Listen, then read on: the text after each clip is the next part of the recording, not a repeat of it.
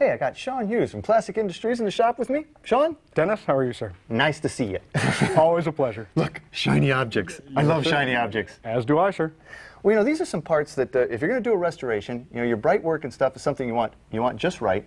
And if I was doing this 20 years ago, my only option was NOS parts. Right. And now they're still out there. Right. But they're sort of... There's a specific line of people who can actually purchase those. Yeah, I happen to live below that line, actually. So it's great that these are now being reproduced. And these are all... these are OER products, and they're actually licensed GM restoration products, yes, right? So they're correct in every way, original tooling and all of that. Yes, sir.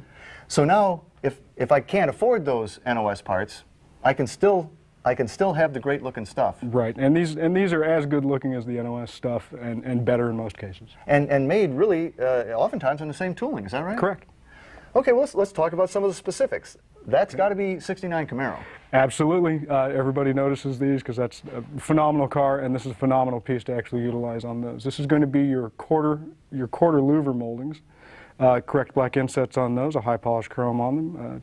Correct pin mounts on the back, and we also sell the hardware for the mounting on these. Now that's actually a cast piece, and if you had the original, it wasn't in too bad a shape, and you wanted to go through the replating and the refinishing, you could do that. But these sill plates are something that's not so easy to do. These are thin to begin with, and you can tap the dents out. It takes a lot of time and a lot of patience. Yeah, if you have that kind of patience. It's so much easier to just replace them with correct parts. Now, what do we have here? Again, Camaro? Right. We're going to have 1970 to 81 Camaro. So Gen 2. Correct. 67 to 69 Camaro. Gen 1. 62 to 67 Nova. Ah, that's a nice piece too. Yeah. What I love about these is this is fantastic. It's body by Fisher. Yeah, these are correct in every way, down to the rivets that are holding them in. Oh, they are. Oh man, it's just it's like factory. Right, right. We've done everything we can to make sure that you're getting exact replacement pieces. Absolutely beautiful. Now this is going to be hood and trunk trim for something. What do we have here? This is going to be your 1964 Impala trunk molding. Okay, so it's going to actually go this way, trunk. Correct. Okay. And that one's going to and this would be for the other end of the car? Yes, sir. That's going to be your 1964 Impala hood molding. They're heavy pieces. It is. All the correct mounting points on these as well. So 1, 2, 3, 4, 5, 6 bolts, and I've got a nice piece of chrome. Exactly. You have a great looking piece. Replacing my nasty old piece that was there. Eyebrow moldings? Eyebrow moldings, 1966 Impala and full-size Chevrolet. Now these are they're very thin, and I mean, a good-sized June bug would put a big dent in that. So it's really not worth messing around. I mean, if you can get the correct part, you just Yeah, these pieces take a lot of the aggression out there at the very foredge of the car. So I mean, replacing these is usually the wisest way to go. Indeed, it is.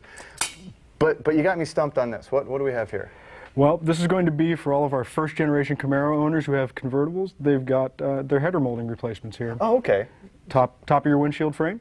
Right. This is going to be correct for 67 Camaro. The argent, the silver is 67, and the chrome would be? The chrome will be 1968 and 69.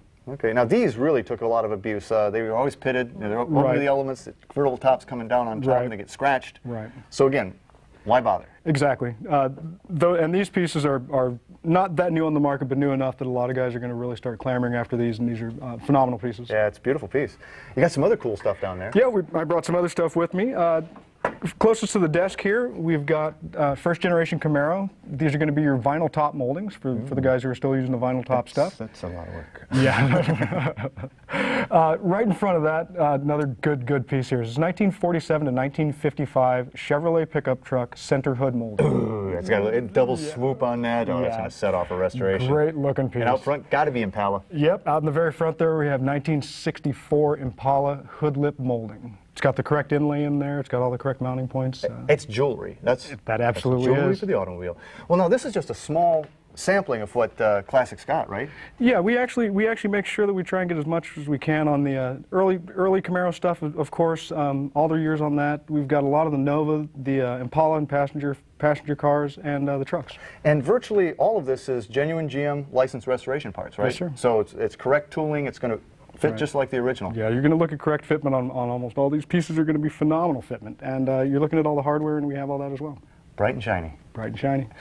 Hey, if you want to learn any more about these great genuine GM licensed restoration parts from Classic Industries, log on to myclassiccar.com. Yeah, all this bling bling here, but Doesn't it kind of look like a dice rake, don't you feel like?